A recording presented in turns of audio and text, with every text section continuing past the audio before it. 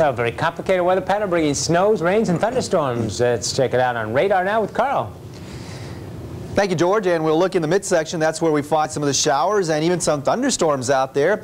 I have a severe thunderstorm watch in effect for parts of the Trans-Pecos area of Texas. A lot of moisture still feeding northward. Some sleet and some snow mixed in around Amarillo, Texas, while we have some thunderstorms on into parts around the Red River counties of Texas and Oklahoma.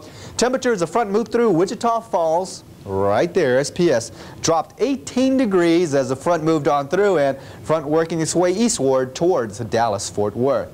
Looking a little further to the north, finding some showers and a few isolated thunderstorms, mostly rain in Kansas, but a few areas in west central Kansas reporting some light snow. Goodland, Kansas, 6 inches of snow with the storm system. We'll ride northward and find the precipitation trailing on up towards parts of the Midwest into Iowa, Missouri, and into the Northwest. More rain.